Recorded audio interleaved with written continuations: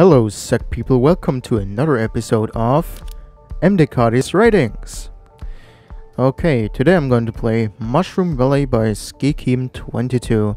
I'm also going to play Super Mario 3D Land World 4 and 3 by Noseben, and I'm also going to play the simple cardboard platformer.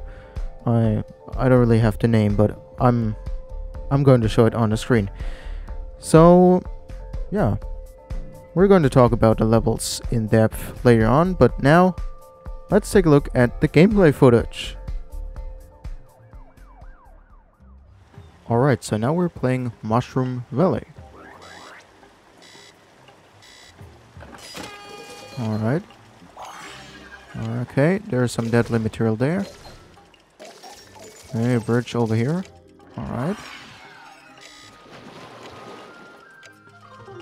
Cool effect here. Alright, I think they're going to be a little shaky here. Also, interesting design over here. Okay, let's get the cube here. Some interesting looking mushrooms here. Ah, I see what you did here. Oh no. Huh, I died. Alright, this is kind of acceptable here. Oh, great. Huh. I don't really trust these spikes back there. Alright, looks like we pretty much made it in, well, a little bit more than a minute. Alright, now we're playing Super Mario 3D World, World 4, Chapter 3, I guess, by Noseben.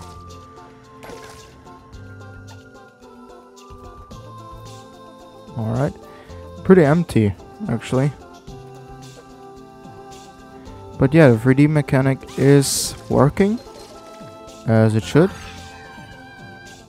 Alright, now this looks a little bit complicated, but I guess with the right timing we can nail this jump, I guess. Great, we nailed it, but there's not really a checkpoint. Why is there no checkpoint? Oh no. Oh no, I'm gonna fail again. I can already feel it. Whew. Checkpoint. Great. There are less checkpoints, really. More are needed, in my opinion. Alright. Alright, very limited. I hope I can still do it. Yeah, and we made it. Oh my goodness, what is this? Maybe this is like from the Super Mario games, right? But yeah, alright, I died. Come on, don't put me all the way back here.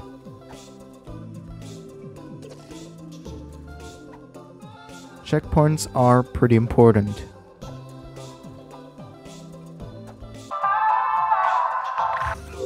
I died again. Alright.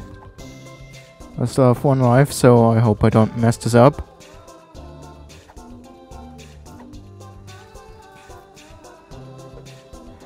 They should really place some more, they should really place down a checkpoint that has more lives. Doesn't even need to be a infinite life checkpoint. Hey, we made it. Great. Oh, that's it? No outro? Well, okay. We are going to review this in the set. Now we're going to play the simple cardboard platformer by 3C233. Can you collect all three of these? Alright, simple design, but looks neat. I have seen this one. What?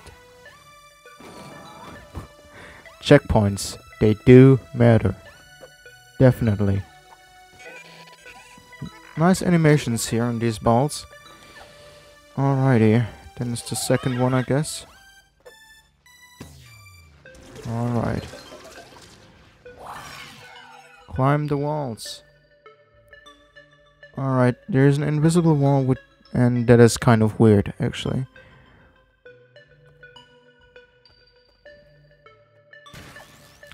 Okay, now we're going to move forward, and I hope I can still nail it here. Because I feel like I'm not going to nail it. Climb the walls, climb the walls. Oh, we made it. Great. Now let's get through this place here. These are all the same circle, but only one will activate the door. What's happening here? It's not... Something is happening with the gas, right?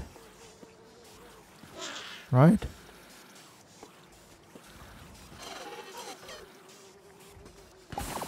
Alright, we made it. Oh, this is the end of the level. Waffle King 23 is first here. Definitely not the shortest level I ever played, but still pretty solid. We're going to talk about this level in depth soon. Now we're back in the studio, and now we're going to talk about the levels in detail. So first of all, we got Mushroom Valley by Skikim22. So when it comes to the gameplay, it was fun, didn't really have any flaws, it was pretty good. When it comes to the cameras, music and level design, there were a few cameras here and there, and they definitely helped, but most of the spots actually, they didn't really have a camera, and how I already said it, excuse me, a camera can help. There was music, and it was pretty decent. The level design was also okay, actually was good. And so I'm gonna rate this level good, as a good level. Alright. And now, let's come to Super Mario 3D Land, World 4-3 by Noseben. So the gameplay, it was okay. It carried the player from point A to point B, but it wasn't particularly good. And the gameplay often felt a little bit like just walk across the platforms and just like just jump on top on the cubes and stuff. And there was also a enemy, and I don't know, like it could have been a little bit better actually, but it wasn't too bad. When it comes to the cameras, music and level design, so there was a camera, of course, because one thing I forgot to note, this is a level that has 3D movement. So right now here in the studio, it's a normal LBP movement, but the 3D movement basically works that way that you just walk into a direction and Sackboy is going to turn into that direction. And changing the layer actually works smooth and without any steps here. And also one thing I forgot to note here is that it can really just it can definitely bring the gameplay down a little bit, because let's just say you're jumping from point A to point B, you could just be behind the you could be behind the layer just a little bit and boom, you're falling to your death. Didn't really happen to me very often or at all, but it can be a risk to put it into your level, but it was pretty fine. There was music.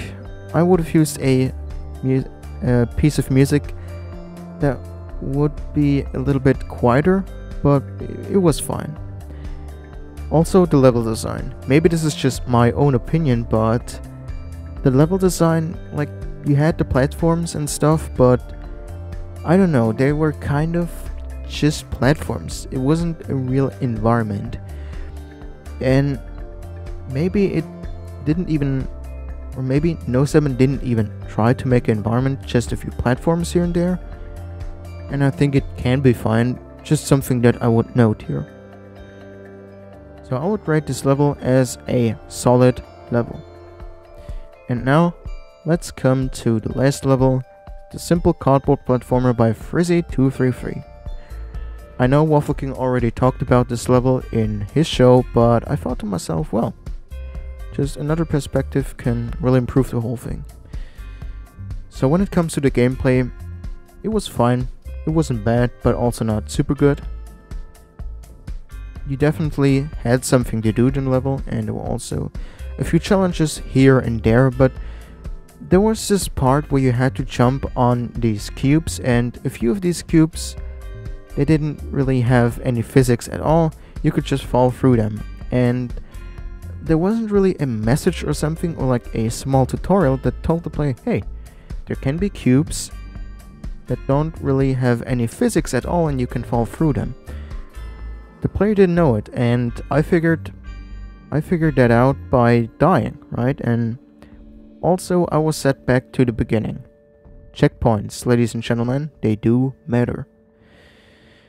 Alright, so the level did have cameras at the important parts, and it definitely helped, so good work here. There was also some music, and it was pretty fine.